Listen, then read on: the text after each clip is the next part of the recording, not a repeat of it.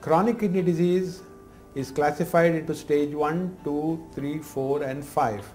Stage 5 is divided into A and B. B is those who need dialysis.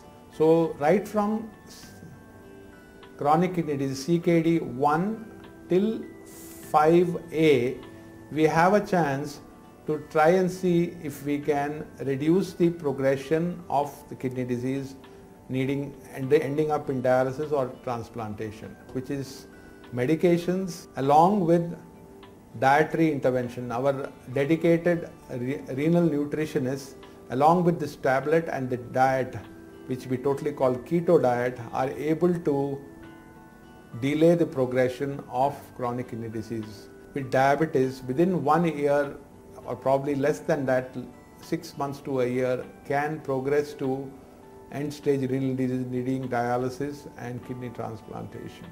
We have patients, a few of our patients are on keto analog, keto diet, which is the medicine plus the prescribed diet which the specialized renal dietitian does after intense follow-up, and we can prevent them from having dialysis for a number of years. We have patients who are on keto diet for more than 10 years, some on 15 years on this form of treatment, where we can delay the need for dialysis and transplantation provided the patient strictly follows the dietary advice and the medications that are prescribed.